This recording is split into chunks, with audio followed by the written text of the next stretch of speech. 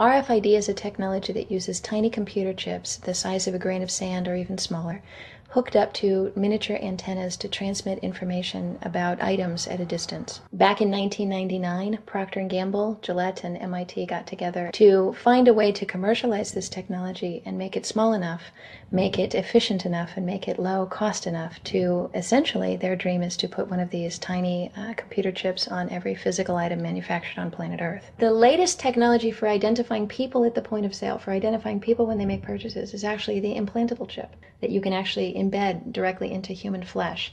It's a tiny glass capsule about the size of a grain of rice. It contains an RFID computer chip with a coiled antenna, and it can transmit information also at a distance.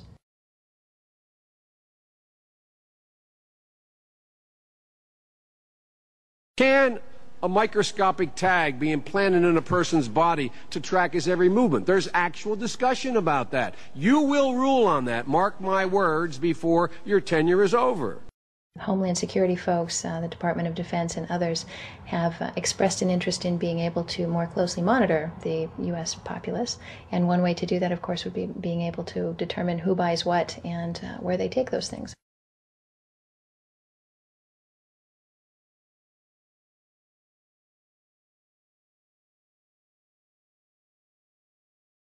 Radio waves can travel through walls, they can travel through wood, they can travel through the things we normally rely on to protect our privacy.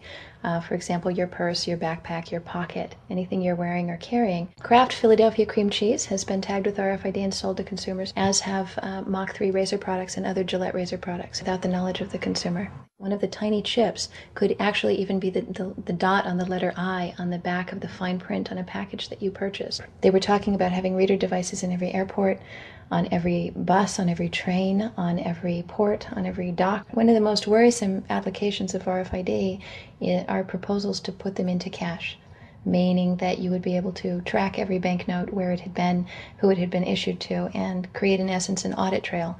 That would essentially take away the anonymity of cash that we now enjoy today. The ATM machine itself, as the money came through the roller device, would be reading each number, and they would know who you are because, of course, you identify yourself at the bank before you take money out. And down the road, when you go to pay at a major retailer, it would also be possible for them, as they're putting the money into the cash drawer, to simply feed it through a little reader device. It would go in, it would tag that number and transfer possession from Aaron Russo, say, to Walmart. Once everything you do is tied down to a single number and there is no longer the ability to pay with cash, then all it takes to render you a non-citizen is to simply turn that chip off. You will no longer be able to really participate in any function in society, including buy food.